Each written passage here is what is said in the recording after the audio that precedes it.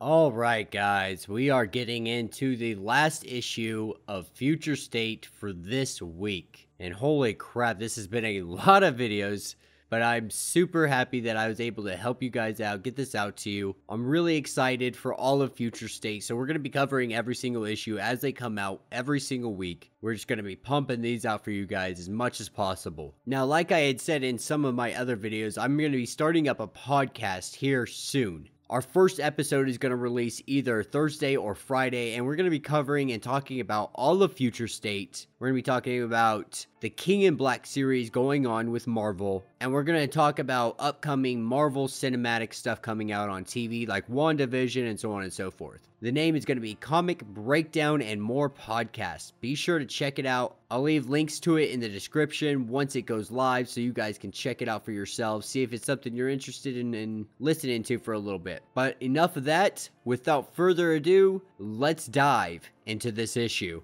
So diving into this issue, we have Swamp Thing talking to someone he calls Kala, and she wants the story of what happened to the old world. And Swamp Thing really just tells her, you know, humans, they came into existence. They started to flourish, they gained superpowers, they became something more than human. But with all this power, their core instincts were violence. And with this violence led to their utter destruction. The world fought back against them. Some would say the greatest war of all time, melting and flooding and brush fires and irreversible viruses. And all the machines and all of the heroes attempted to stem the tide, but no one was quite sure what happened after. But such is the nature of war, he says. There's no victors, just violence. But after the war ended, all the humans seemed to have disappeared. Everything changed. And then this little girl that looks like she comes from the green says that she was created, or at least was told that she was created from the fallen leaves of Swamp Thing. And he says in a way perhaps, but it's not necessarily how she was created. And so what it's seeming to be is Swamp Thing is creating his own people. Probably because he's so lonely and has no one around him to talk to and hasn't for years. And that's the thing, they're searching for humans, no matter how flawed and broken they are. And this is when another of his creations interjects, and he goes by the name of Indigo. And he's really just an a-hole at the end of the day.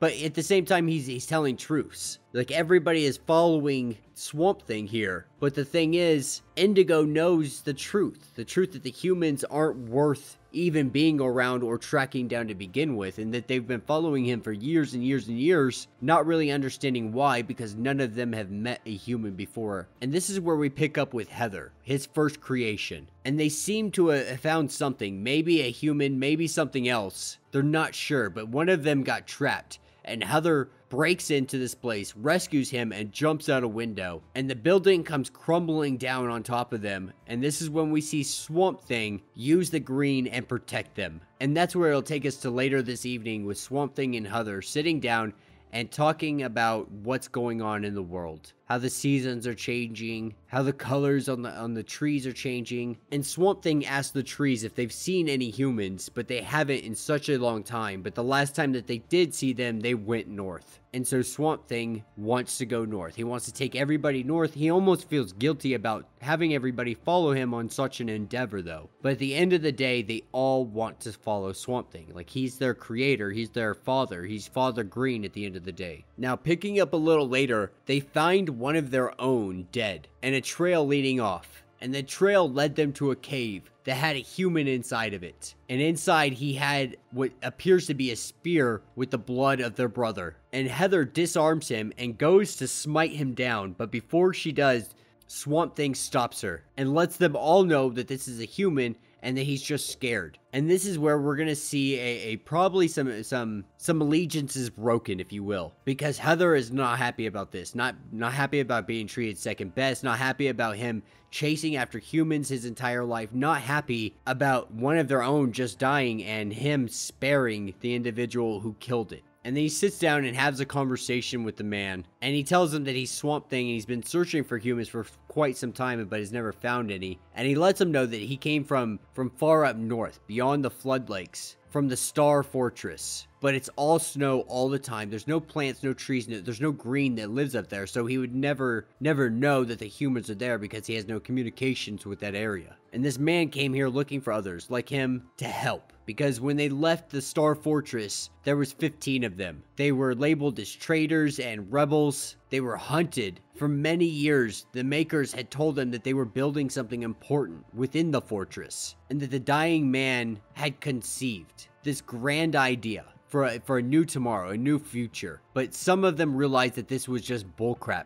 And so they made their escape the best that they could. And this is when we see obsidian sitting inside of a tube used for some kind of experiment. And the coming of the obsidian sun. And that will be the end of this issue. Alright, so jumping into Swamp Thing issue number 2. We pick up 18 miles north of Eureka. And they're with the human that they found, and he's leading them to the Star Labs fortress, the last stronghold of mankind. And what seems to happen is some kind of coup, because all the leaders are no longer here and somebody had taken over. But there's still people inside that are willing to fight. And so Swamp Thing has to make the decision to have his people that he's created go in there and fight. And this is when we go inside of the Stars Lab facility. And we see Atticus and we see Woodrue. And Atticus lets Woodrue know that Obsidian is ready. Now, Woodrue had found him in the aftermath of the Great War. And he keeps saying that Obsidian's going to be their savior. That everybody is going to be free,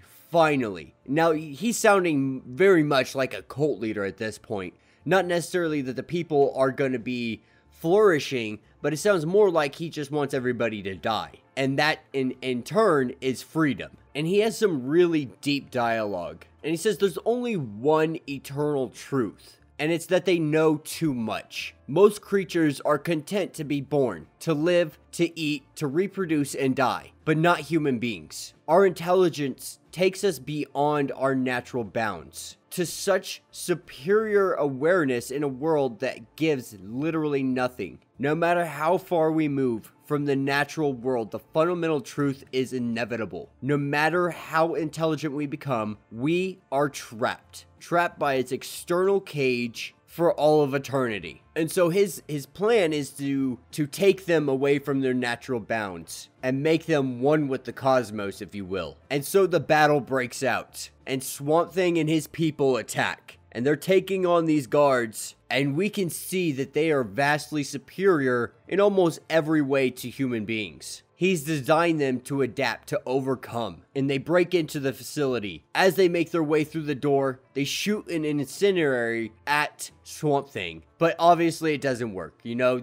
humans have tried a million different ways to kill Swamp Thing, and no matter what, he always stands or he always comes back. And entering into the lab, he sees Woodrue, and he asks Woodrue, like, what have you done? And we see him take off his cloak, and he's part human, part the green, but the green rejected him because it saw how little he valued humanity, and the green turned away from him because of that.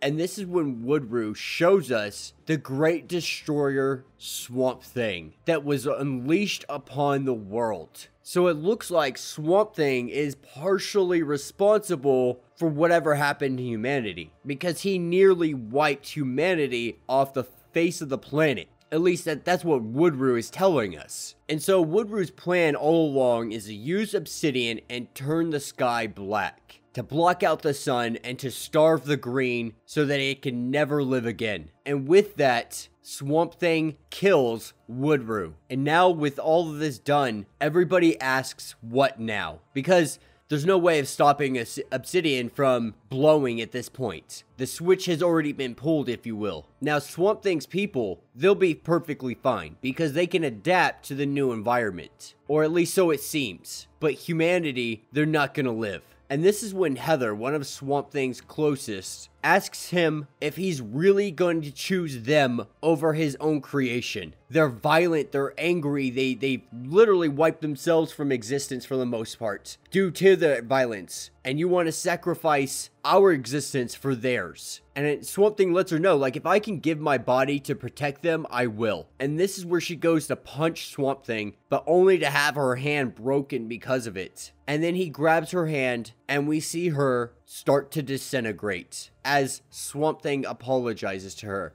And she goes down to her most innocent form, and she asks for him to answer the question. The question if they are worthy of his love. Why them over us? And he says, you know, because they are capable of being more. And he believes that's what it means to have a soul. The ability to transcend the bounds and attempt to be more. People like Woodrue look for transcendence outside of themselves. But these people, they may have done terrible things. But within them lies the potential for goodness. To be so much more. And Swamp Thing's people were never designed with a soul or anything like that. He built them, and they would always be exactly who they are. Exactly who they were meant to be. And Heather was meant to be his innocence, his doubt, his ambition. But they can never be more than what he programmed them to be. They were all perfect in their own way. And this is when we see all of Swamp Thing's people start to disappear. And Obsidian explodes. And the night sky turns black. And this is when Swamp Thing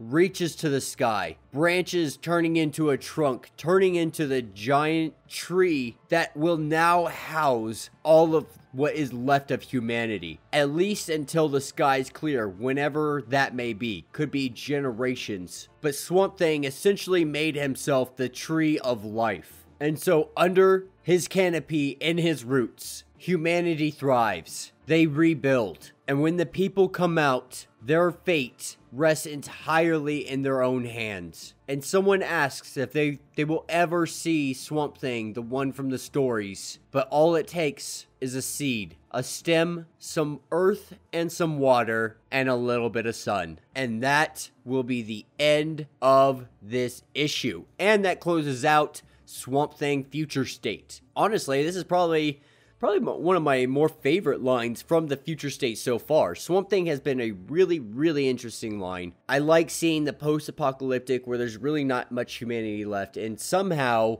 Swamp Thing's been held responsible for this. Now, maybe it was of his own fruition, or maybe he was under the control or possession of something else. Who knows what could have happened. But what we do know is Swamp Thing is more than likely responsible for the death of most of humanity. We can only assume that humanity took it to the brink, and the Green could no longer hold back its rage and resentment for humanity. At least that's my takeaway from it. It's just really unique also to see him create his own sentient beings. Sentient beings that are literally in his own image. You know, for a brief time, he was literal God. He was the creator, the Alpha, the Omega. He created an entire civilization vastly superior to human beings in almost every aspect of the way. Besides the fact of them being unable to grow past their bounds, because at the end of the day, he doesn't know how to create a soul or even where a soul comes from. So having the ability to create one is almost impossible. Now, a lot of people, suggest that it has to do with personality and subconscious and the ability to think and all of these things combined, but as it stands, Swamp Thing just doesn't have the knowledge or the ability to replicate what human beings are. But yeah, let me know what you guys think down in the comments. If you haven't checked out Comic Breakdown and More podcast, be sure to go check that out. Available on iTunes, Spotify, wherever you get your podcasts. Available every Friday with a new episode. If you live in the Medford, Oregon area, be sure to go check out Rogue City Comics. One of the best comic stores in the area, I guarantee it. They got the latest comics, some really awesome gallery statues and stuff like that, busts, old comics, tons and tons and tons of old comics that you can go through. They do pricing regularly. Go ahead, go check them out, and until the next video.